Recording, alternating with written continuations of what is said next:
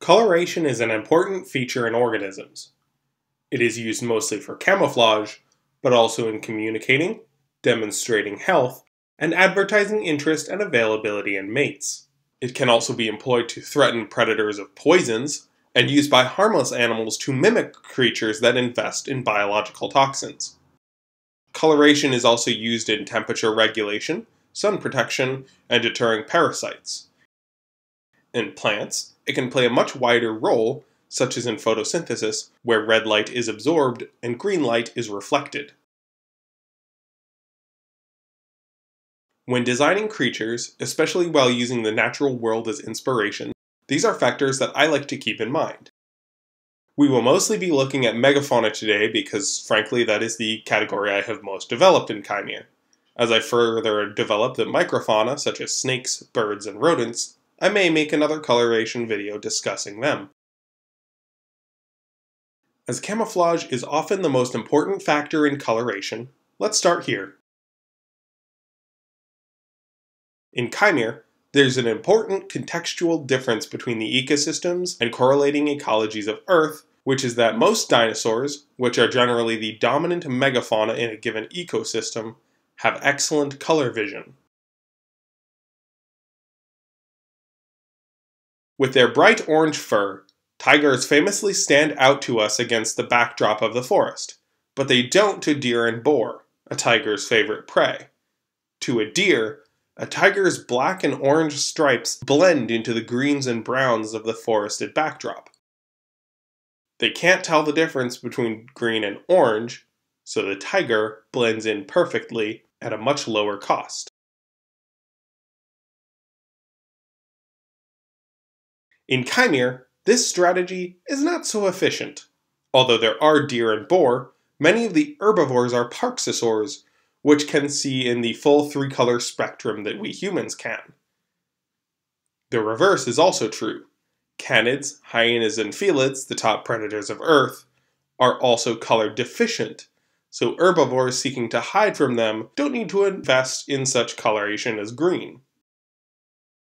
The competing predators of Kaimere can see mammalian predators vividly, along with the prey species, putting mammalian predators and prey both at a visual disadvantage. To top it off, many dinosaur predators like firebirds and megaraptorans can see in the ultraviolet spectrum, meaning that many organisms practically glow in the dark. Many mammals of Earth, such as marsupials and monotremes, have been shown to explicitly shine radiant colors when viewed under UV flashlight. Many placental mammals also do this, and the trend appears to be generally mammals that are nocturnal or crepuscular. In some cases, this fur may be absorbing the light and have a muting quality, while in others it more explicitly glows, which could be utilized in communication. Although it has been proposed that this is partially due to perspirating toxins from their diet into their fur, others have suggested that this might be an evolutionary throwback to when these animals were more regularly hunted by predators that could see in this visual spectrum, and even now with some raptors. This is very much the case in Kaimere. The non-therian mammals which dominate the eastern continent and have a few representatives in the known world often combat ultraviolet radiation by developing a vibrant UV color to create a sort of visual noise which can be highly disorienting. Others secrete a substance which dampens their ultraviolet radiation, giving them an edge in hiding from dinosaurs. Some have also evolved seasonally green fur, requiring a great deal of vegetation to accumulate sufficient pigmentation. None of these adaptations are present in the therian mammals that dominate the known world, which must rely on other means of camouflage. Patterns are the easiest method of camouflage for large mammals competing in an ecosystem ruled by dinosaurs.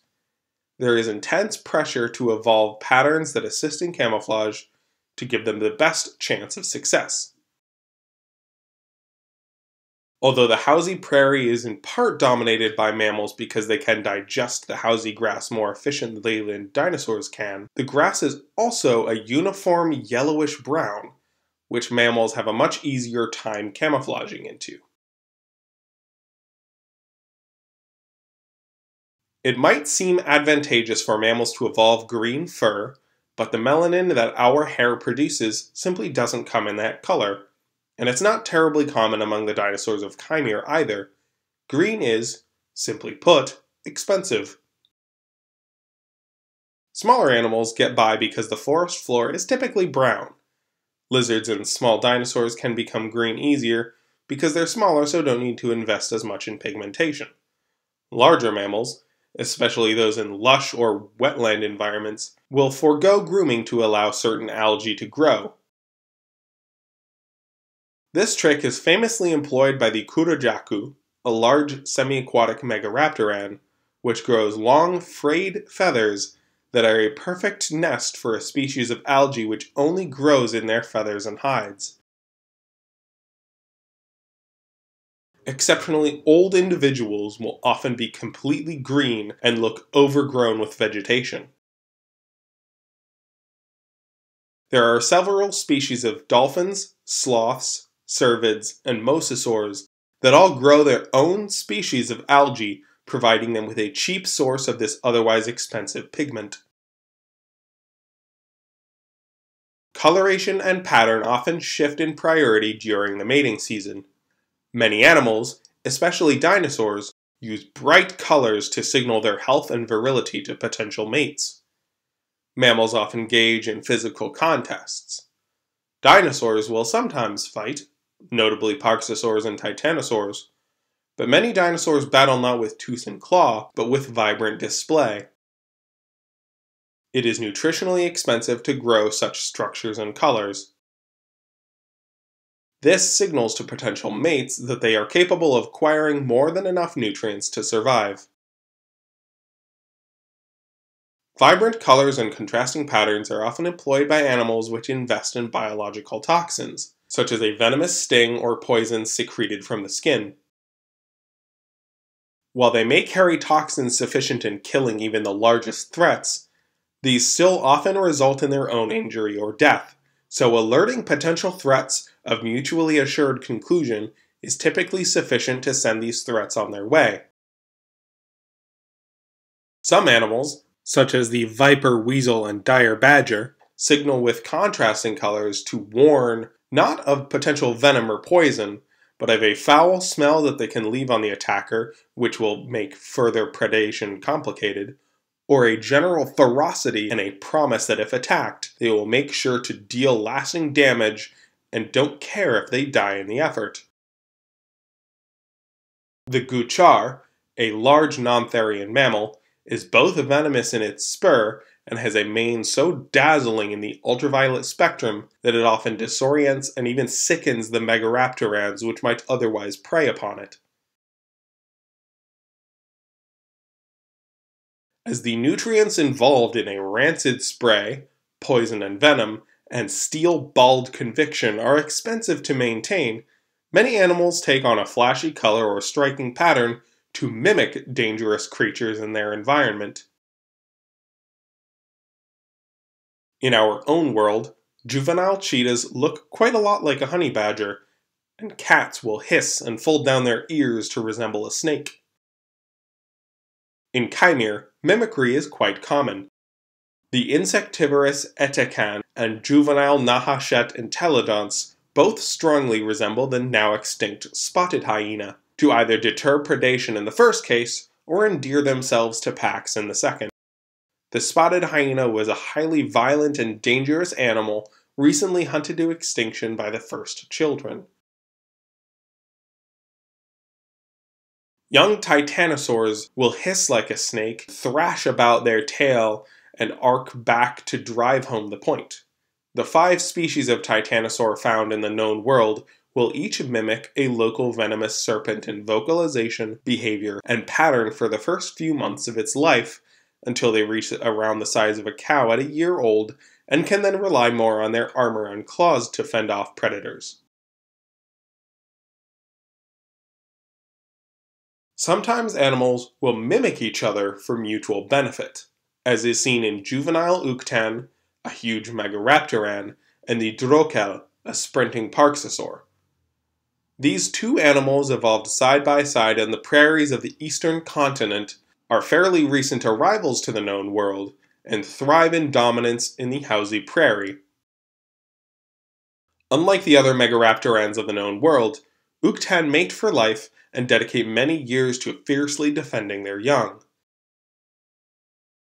A side effect is that when other animals stumble upon a juvenile, they can be assured that elder siblings and the parents are likely close. Like many Parksosaurs, the Drokel is a combative creature.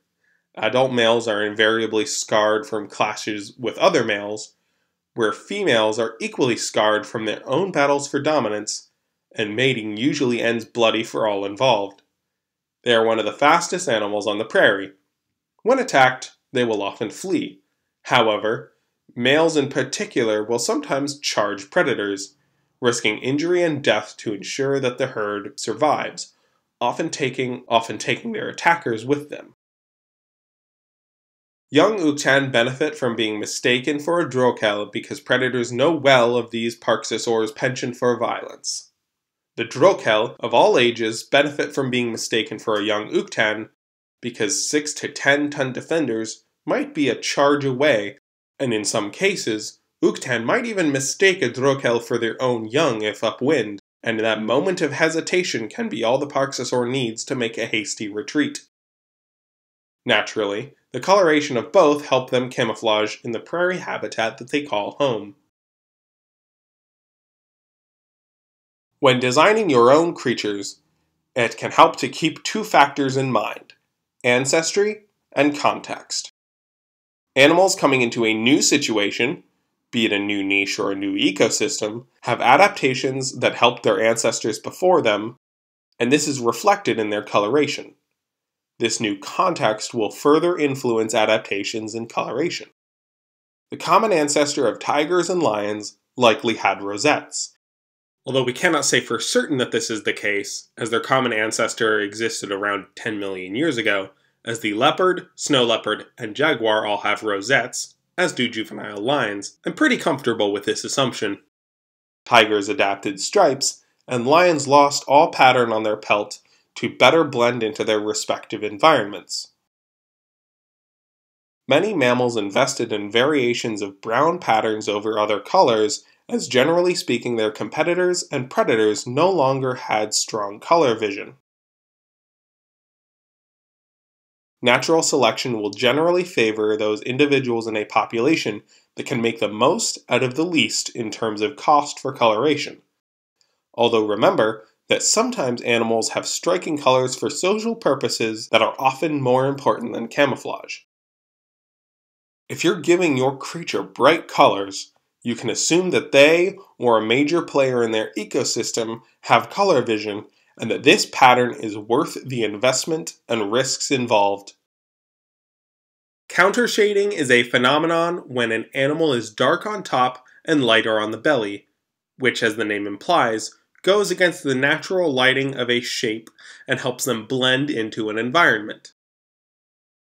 This phenomenon is especially common in marine animals, and large aquatic creatures will often have a black or dark gray back with a white underside. It is also worth mentioning that many animals don't bother with intense coloration or striking patterns.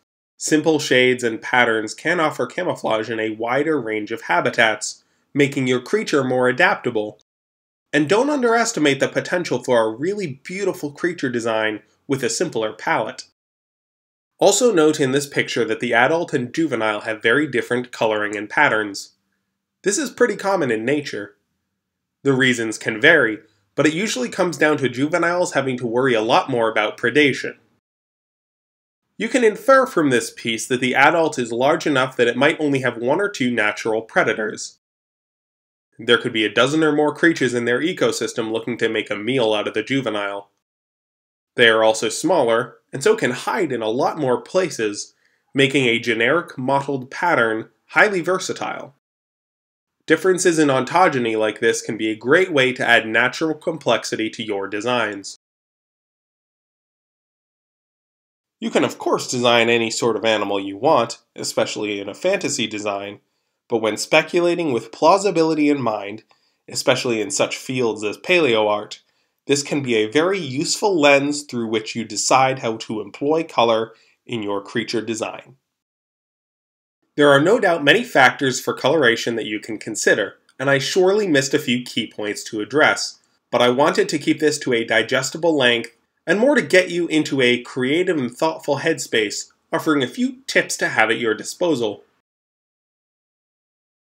Also, I got an incredible number of submissions when I asked for examples of creatures that members of the community designed. Thank you all so much!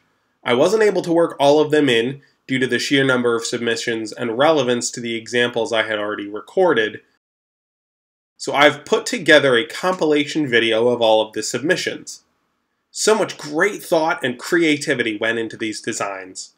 I'm really blown away. I strongly encourage you all to check it out. Links to that here.